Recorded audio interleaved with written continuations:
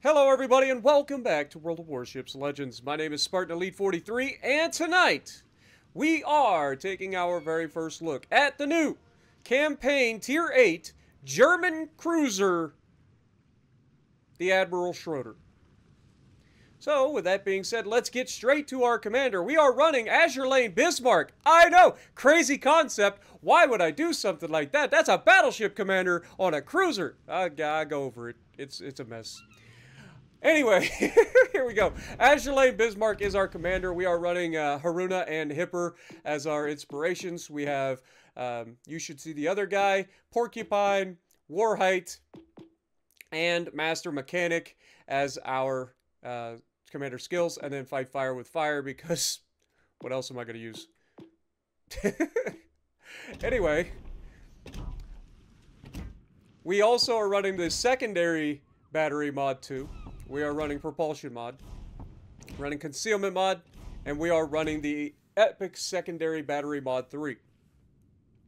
Why am I buffing secondaries on a cruiser? It's because the guns suck. The main guns are terrible on this thing. So the only thing you got going for you is a ridiculous suite of secondaries. And they are, in fact, ridiculous. I'm talking levels of, Schlieffen, Colombo types of kind of secondaries. These are extremely accurate, fast-firing secondaries that are disgusting. So, that's your best asset. Try to make it as good as possible and try to, build what you can out of it. Now, as far as I'm aware, there's no cruiser commander that gives you a secondary build, so I had to use a battleship commander and try to find a commander that works, and I finally found what the Azure Lane Bismarck could be used for.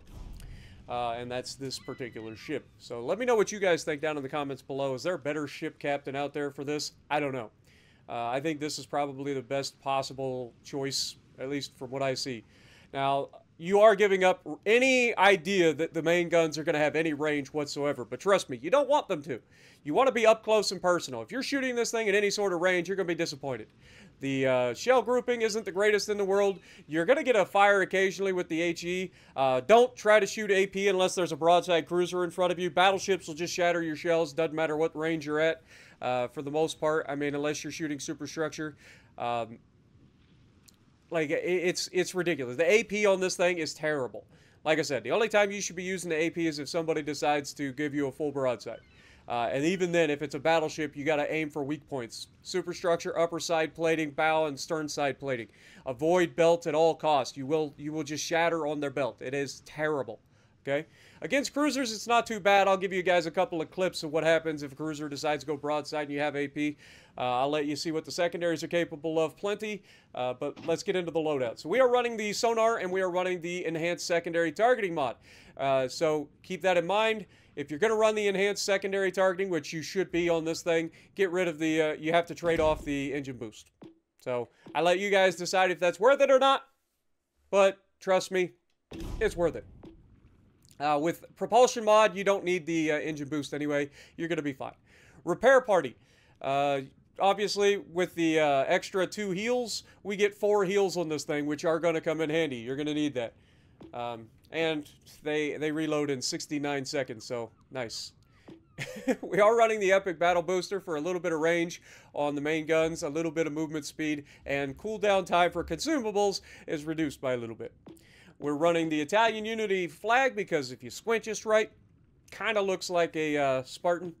And then, of course, we have the Type 9 camo that comes with the ship. Okay? Next, we have survivability, 59,300 hit points with a 22% torque damage reduction. Main batteries are 305mm 50 caliber SK L50 DRH LC 1925s. As the Germans like to do, they like to just tag on everything that ever happened to that gun in its entire service or like build history onto the weapon name. So there you go. You get 8 of them, and they should be shooting HE most of the time, so keep that in mind. 16.1 kilometer firing range with the Epic mod on, or the Epic Battle Booster on. 18-second reload. They're terrible. The reload on this thing's awful. That's what I'm saying. Like, it's not a good main gun ship. If you're thinking it's Aegir, it's not. I would take Aegir over this thing any day of the week. Not saying that this is the worst ship I've ever played, because it does have a fun element, and that is the brawling secondaries. These secondaries are a meme, and we're going to showcase them in their full power today. 180-degree turn time, 25.7 seconds. That's pretty terrible, as you'd expect, and you feel every bit of it. The one caveat to that is that one of the rear turrets is a 360-degree turret, so it tends to get to where you need it most of the time. So at minimum, you've got 3 of your turrets ready most of the time, whereas the 4th turret will take half a year to turn around. The maximum HE shell damage is 3150 with a 22% chance to set fires, which seems a little bit low, but is what it is. AP shell maximum damage is 7700. Remember, these are 305s. I thought 22 sounded a little bit low, considering 203 millimeter guns can brush up against that, and we're 100 millimeters larger. So you'd think we'd have a little bit more fire chance there. However, secondaries, that's what this ship is all about, right? It is literally all about the secondaries. You have 20 128 millimeter L61 KM40s that reach out to 10.4 kilometers with this build and reload in just 2.6 seconds. They have a 1500 maximum damage, but most of the time those are going to be shattering anyway. They can definitely tear up destroyers though.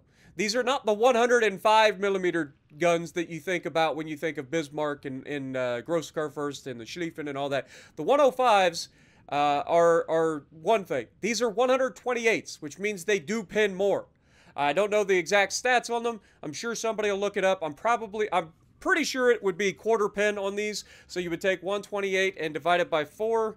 Let me just do that math real quick. I could be wrong though. So 128 divided by 4.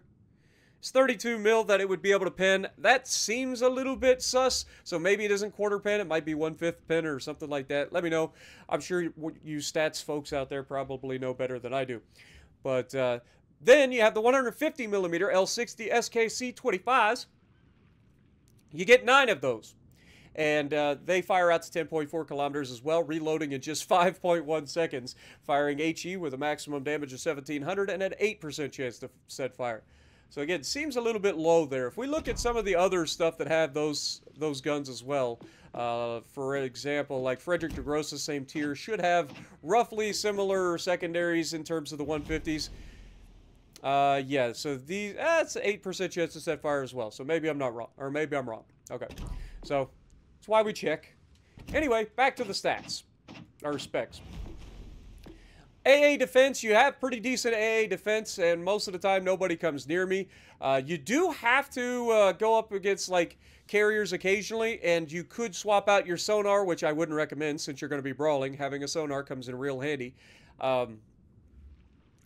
You could swap out your sonar for a defensive AA as well to boost that AA even more. But you have the 20mm Flak Vierling 38. You get 32 of those doing 48 damage per second, reaching out 2 kilometers. Then you have the 55mm L77 Girat 58 Zwillings. You get 14 of those doing 171 damage per second, reaching out 5 kilometers.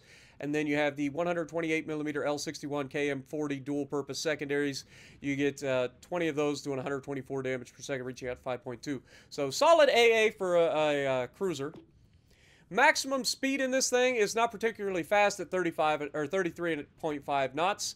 Turning circles not particularly good at 840 meters. That's actually pretty bad for a cruiser. And then rudder shift time is battleship-esque. You could swap in some rudders if you want. But again, propulsion mod's nice to help you close the distance. And having concealment is pretty much a mandatory on a brawling ship. You got to be able to close the distance, so just deal with it. Concealment. Detectability by sea is 11.3, so not particularly amazing, especially for a cruiser. Detectability by air 7.1, guaranteed is always 2, and detectability while firing in smoke is 10 kilometers. Statistics. I got a 50% win rate because it's a meme ship. It's not a carry kind of ship. It is a meme ship. You go out there to have fun with the ship. You don't go out there to put up a gajillion damage with your main guns, citadeling everything and doing all that. What you can do though is help your destroyers get rid of other destroyers if you're in the neighborhood, but you can't put this ship out on an island. It will get you killed. If you're being focused by battleships, you're not long for this world. It does have decent side armor, which we'll go over in a minute, but the rest of it's not particularly great. As you can see, I have a sub 1 warships destroyed. That goes back to the fact we're relying on secondaries to do most of our damage.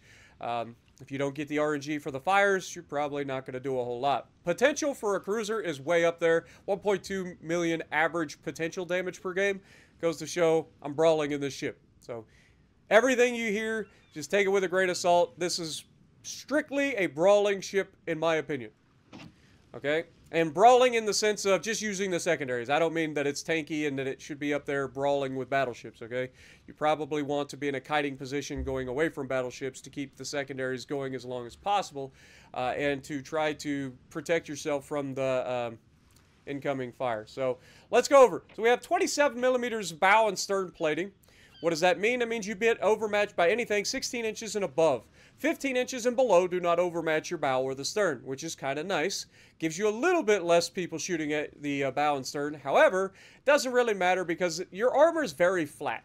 So even though you have some decent armor, look at this. Look at the side profile. You see that red?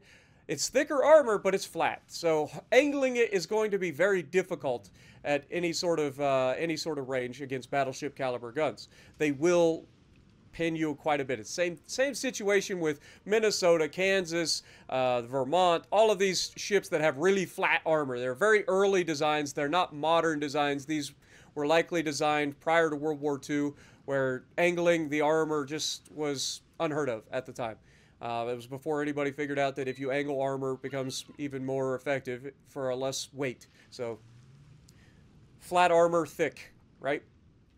Anyway, torpedo protection, you got a little bit of it. It's very deep torque protection, so don't count on it to help you in terms of that. You do have a little bit of a turtleback armor. Again, it is a cruiser turtleback. It's not particularly amazing.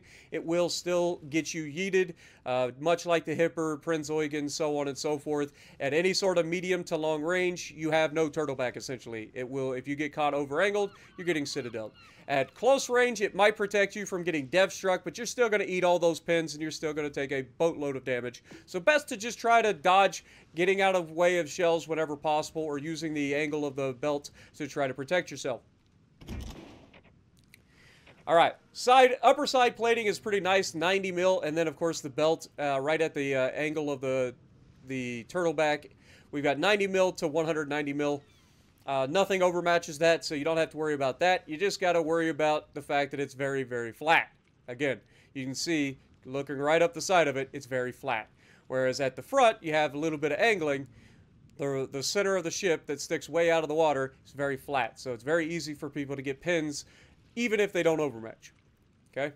So keep that in mind. That being said, it does come in handy and will bail you out, especially against cruisers and battleship captains who always have to go for the citadel. You can get them off guard quite a bit. All right, and then the citadel. The citadel is slightly above the waterline. Again, you got a turtleback to help protect you at close range, but don't rely on it. Try to get out the way if you can, or just don't. Sorry, had to yawn. This ship has big guns. It is armed with high-caliber main battery guns. 305s, it's a super cruiser. Secondary reach, above average secondaries. That is the one upside to this ship. Ironclad, above average armor thickness. Don't rely on it because while it may have above average armor thickness, like we talked about, it's very flat, meaning you will get pinned, so be careful. The Schroder. Drawing on experience gained in World War I, during the late 20s, Germany began to consider the idea of developing a large surface raider. The projects had to account for Great Britain's intention to limit battleship armament to a maximum caliber of 12 inches, 305 millimeters, in upcoming naval conferences. Therefore, under the proposed designs, the standard displacement varied between 17,500 and 25,000 tons, while the armament consisted of 4 turrets housing 8 12-inch guns, accompanied by a strong secondary battery of 5.9-inch, 150 millimeter guns. She's designed in 1945, so it's actually designed after World War II? Yeah, World War II ended in 1945, right? I'm not crazy. I might be crazy. Y'all are going to make fun of me. It's late. I apologize. Anyway, with that being said, let's get through our flyby and get to the gameplay.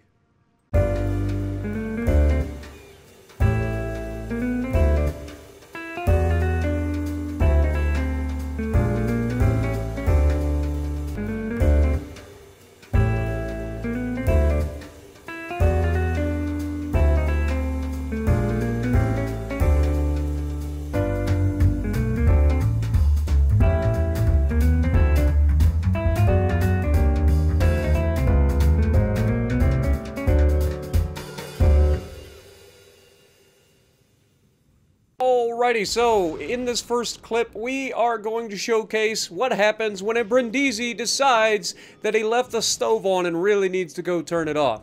So he YOLOs around the corner, smoke enabled. He's like, I will sneak up on this guy, and then he fires his guns, gets detected. Obviously, I've got my sonar running, expecting torpedoes from a Brindisi. He's over-angled, flat broadside, essentially, and so we have the AP ready to go. He wasn't fooling anybody. He telegraphed exactly what he was going to do, and we were ready for it. So we have taken all of his health with front guns and rear guns, leaving him with just enough to get away. Well, not really, because now we're loaded again and he goes home. So he can go make sure he turns the oven off. But the rest of that, we're going to showcase in this next video just how nasty this thing can be in the right situation, as well as how hilarious this thing is as a secondary ship. Like I said, this is not a carry boat, okay? You are not going to be putting up a ton of solo warriors in this ship. At least most people won't anyway. This is solely a fun ship. And by fun, I emphasize like it's a meme. Haha, hello. It's not a, oh yeah, look at this ship, I'm gonna take it out and have a blast. No, that's the Z-52, okay? This is a, God, I hope I don't get ruined just so that I can get that one moment where I get to giggle for a little wet. That's all. That's all it is. That is all this is. There's nothing wrong with that, necessarily. But boy, this update has really turned on its head, if you ask me. Like, I had so much hope when I heard about the Vermont coming in, and I've been let down with that. And then we got this thing as a campaign ship, and it's been pretty meh. I wasn't originally going to do a video right away on this, but I got nothing else to do at the moment, so might as well. I'm not planning on getting the Vermont immediately, because it's going to be, I think, 30 million silver for the Bureau project, I believe, next Monday. By the way, everybody's asking about the Vermont, when it's available. It'll be available, I believe, next Monday for 30 million silver in the store. And by 30 million silver, I mean you have to pay 30 million silver for the Bureau project that you then got to spend 5 to 20 weeks trying to unlock, depending on how much you have in terms of commanders and all that. So, yeah. Don't worry, guys. You're not missing out on much. If you feel some type of way about not having the Ohio, or not having Vermont, just jump into Montana, take it out. You'll have a better time. So, anyway... I'm still salty about that. I ain't gonna lie. I ain't gonna lie. But we are going to showcase the ship. It's just going to take some time, so I'm feeling it. So thank you guys so much for all of the support. You guys are amazing. We've tried, you guys know, we've tried everything we can to get the Vermont to, like, wake up, and it's just, it's not a bad ship, okay? It's still a freaking 12-gun armor-piercing monster that can slap the crap out of everything that decides to show itself. And occasionally you're going to get lucky and you're going to get the RNG to actually agree with you and you're going to get those ridiculous hits on people. But more often than not, the shells are going to just shatter and bounce and do weird things that 18-inch shells shouldn't be doing. But I digress. I appreciate all y'all. I really do. Like, you guys have been great. So we're going to give you guys another treat with the Schroder here. Now, again, I am a CC. A lot of people forget that this is a thing. So I just got reinstated in the CC program recently, and as such, CCs are loaned the new ships so that we can make videos on them for 2 weeks, and then they take those ships back, and then we got to grind them out ourselves. Okay? So that's where we get these ships so early. I forgot to mention that in my videos on the other 2 ships so far. So thank you to Wargaming for allowing us to show these ships off for folks. I like to show these ships off, and I already had a couple of people comment saying, "Oh, well, Spartan, I only watched you because you weren't a CC, you weren't leashed to Wargaming." It's like, look, I'm not leashed to anybody. All right, the fact that I've been kicked out of the CC program once should lend an idea as to what that is. Like, I do have filters, obviously. I've gotten better at it, but I don't sell out, right? I give you my honest opinion on a ship. And, I mean, let's be honest, there's no better like, example of this than the Vermont. I wanted the Vermont to be great. I'm an American battleship main. A lot of people loves that, that title for me. I'm biased to the Americans, but it's just meh. Like, there's nothing that ship does that none of the other legendary ships wouldn't do better. Like, right now, I would rank Vermont middle of the road at best. Occasionally, it'll get you a good fun moment, but most of the time, just sadness. Now, the first thing you're going to notice in this video is I'm trying to put myself in a kiting position. Why is that? Well, because I got 2 battleships coming my way. I got a carrier to support them and a cruiser that is exactly the same thing as I am. So any advantage I would have in terms of secondaries just got completely wiped out, and I'm up against 2 other battleships as well. So, and both of those battleships overmatch me. So, we got to play it a little bit cautiously here. We don't want to throw our hit points away. We don't have any support. We got a battleship who's parked next to an island where he can't go anywhere. So, he's just going to get focused down. We got another battleship over in the gap to my left. He's kind of sitting there waiting to get yeeted, and then he's going to reverse around the corner and get yeeted by the Jean Bart that's been there the whole time. But we're in a cheeky spot here. The Schroder, I had noticed that the Schroder had decided to go inside. I initially thought he might go outside. So we're in a perfect position. And watch, we're using the edge of the island to be able to shoot him, and the secondaries can shoot him. And we get to sit here and do what we got to do without being spotted, because we don't get spotted unless we go too far out, and then our tower...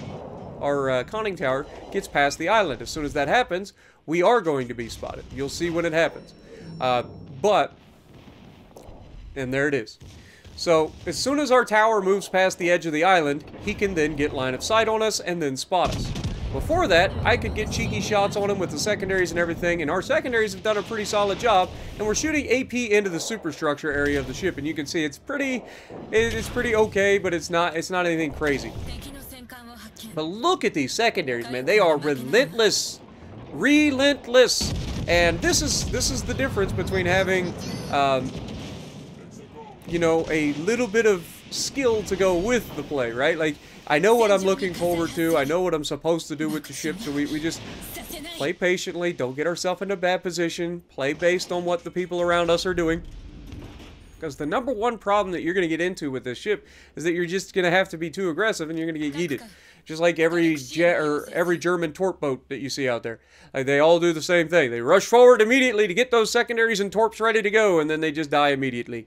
Doesn't matter how many hit points you have. If you put yourself in a bad position, get focused by everybody, you're not going to live that long. So here you can see I'm actually anticipating getting rushed. I know that there's 2 battleships here. I know that cruiser's going to be probably trying to loop back around. So we just got to prepare ourselves for the inevitable rush of the enemy team. We've lost the battleship here, so there's nothing holding these guys back. The Atlantico that's to my left over there, or actually be to my right now, but the Atlantico, the closest battleship to me, is reversing towards a Jean Bart. So his secondary should be tearing that Jean Bart up, and you can see that that's exactly what's happening. However, I don't think that the Atlantico is going to win that fight. Between the Atlantico fighting a Jean Bart and the fact that there's a carrier also helping the Jean Bart, it's probably not going to stick around forever. So I've got to get into a position where I can defend myself, right? And so I'm thinking, okay, there's an island right here with a lighthouse. I could potentially use this island to shield the part of my ship that's overmatchable, and then I have my guns and my secondaries ready to go for everybody that comes around that island. That is not what happens. I put myself in a position anticipating what the enemy is going to do, and in true enemy fashion, they decide to not do that thing that you want them to do. You know, the best laid plans of mice and men, or the best game plan only survives first encounter. I forget what everything goes. There's a lot of different sayings that mean the same thing essentially. But we fire the shot for HE at the cruiser. We fire the rear turret at the Sovietsky, and we're going to try to push. We use the island to break contact so that we don't get smashed while we are broadside to the Sovietsky. And now we're going to close the distance. Now that we see that there's only 1 battleship here, there's the better chance that I can potentially catch these guys off guard. But we're also going to go ahead and take a shot at the Schroder. See if we can keep him away from us. If we can drive him away, that will allow me to potentially fight one at a time. And that I feel much better about. Fighting 3 ships at once is a hard ask of any ship. Fighting 1 ship at a time is a manageable situation for any ship. If you know what you're doing, you can pretty much go 1v1 against anybody in anything, right? Like, obviously, if you're in a similar skill level, the better ship's gonna win, right? But 9 times out of 10, if you're a 1v1 situation and you're the better player, it doesn't matter what ship you're in. the rock nose, and we're going to be able to, you know, box, essentially. We're trading blows. We got this. Like, watch the way the Alabama plays this. And we are going to shoot AP initially. And I do know that the AP is terrible, and I just want to showcase it for you guys. I had a feeling that this could be the one. Look at where the enemy battleship is pushing into Alpha. Look at the enemy Alabama. I aim high, and 3 overpins for 2,300 damage. Yeah, that's not going to fly, Sunshine. And I don't know what that man was aiming at. I'll be real honest. That first shot struck me as odd. But also, the fact this guy's just sitting broadside. I wish the AP was better on this thing. I really do. Now, there is an argument to be made for this engagement that if I had stayed with the AP, I would have maybe been able to get some shots through that bow side plating because he was very, very stationary early on, which could have led to some more damage. But now, we're going to showcase that damage control management, having good kiting away, getting the secondaries firing off both sides of the ship, so that we've got maximum potential going downrange. We get the fires, get the double fires on the Alabama going. So here you can see I'm going to go, okay, well, we've got secondaries firing off both sides of the ship at 2 different targets. We've got the Schroder in the background that's low health. So while the Alabama is double fired, I don't want to take a chance of starting another fire. So I go ahead and I shoot at the Schroder. And we do actually pick up another fire. This one I think is on the Rosiah. But you can see, even at a decent angle, the Alabama is just shredding us. And that's that flat armor that we were talking about. You have to be really, really angled. And I just don't have that luxury here because I have a battleship on both sides of me. So if I try to angle even better against one, I'm opening the angle on the other. So we, again, use our damage controls. And this is where this ship really does shine, is that it really does do a very good job of stopping... holding its own for a very long time. And look at my team on the minimap. Our team's grabbing the B cap, so I'm just drawing these guys out. I'm pulling them away from objectives. I'm trying to soften them up for the rest of the team to give our team the best chance of winning here. It's the only play that I had in this game. I didn't have anything else to do. It was literally this moment was the only thing that we had an opportunity to really get a hold of. And of course, in the last moment, we get hit with some HE and get a fire, leaving us with nothing, and then we get one more shot out, hoping for the fire, and just unfortunately not able to pull it in. But look at that, we got over 300 secondary hits in this game, in that short amount of time, right? 300 total. First one was 76, and that was on the Schroder initially. Then in the last, we ended up with over 300 because we were able to fire the guns off both sides of the ship.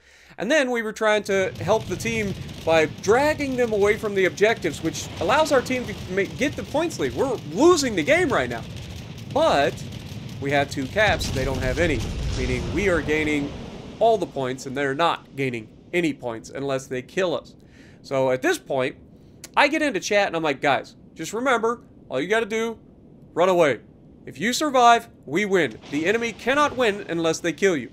And at this point, everybody in the chat lights up, and everybody's like, oh my god, it's Spartan Elite. And we had a good time. And they did the right thing here. They absolutely did the right thing. They understood. And our carrier manages to take down the Schroder. And so, like, our team pulls it together, but recognizing late in the game when you have the win and not needing to win harder is a skill in and of itself. You gotta pay attention, guys. Pay attention to the scores. Pay attention to the base count.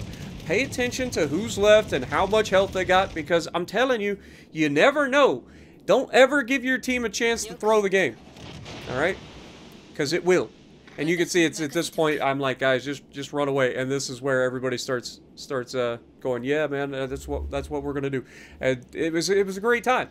And we spend the rest of the match 2 minutes of sitting here yapping back and forth, just having a good time and giggling about how the game went. But again, there was nothing I could do on that side, and if I'd have got too aggressive early, I'd have been fighting 2 battleships and a Schroder at the same time, and that would have been dead, right? Like, there's no getting around that. The 2 battleships that were with me, I'll give the Atlantico a little bit of credit because he at least tried to like limit who could shoot him. You can see he reversed around the corner, focused down the Jean Bart, that sort of stuff. But paying attention to the minimap, seeing if your team is going to be able to get those crossfires, and holding the enemy team's attention and pulling them away from the objectives. I've said it a million times. When is the only time that kiting works? The only time that kiting is effective is if they're willing to chase you. If they stop chasing you, you got to stop kiting. That's just how it works, okay? I don't make the rules. That's just how it is. If nobody chases you, kiting is pointless. Which is why we don't chase kites, right, guys? That's just how it is. So keep all of these little tips in mind when you're in these situations, because you will win the game. And look at us, we're 500 points now.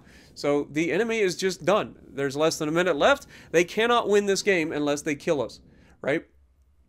So again, it just comes down to recognizing when you have those advantages, paying attention, map awareness, team awareness, making sure you're paying attention to where your team is. And this is something that I get in trouble with quite a bit, because I will recognize situations like this late in the game. But during the initial stages of the game, a lot of times I get tunnel vision and I overextend and I put myself in bad positions because I'm trying to get entertaining gameplay and because I like to play aggressively. And so what ends up happening is I put myself in a bad position, I get focused, I get taken out early, and then everybody's like, okay, well, you know, you're screwed. But even in those situations, a lot of times I will end up surviving longer than majority of my team, which is baffling to me, because I still don't understand how that works. But I hope that this has been an eye-opener for you guys. I hope that this first look at the Schroder will let you know what you can expect from the ship. The AP, not good. The HE is mid. The secondaries are god tier for what they are, and it can be fun, but it is not exactly a great ship by any stretch. So we don't even get that much because most of our damage came from secondaries, and you just don't get rewarded for secondaries either. So that's the other downside of secondaries.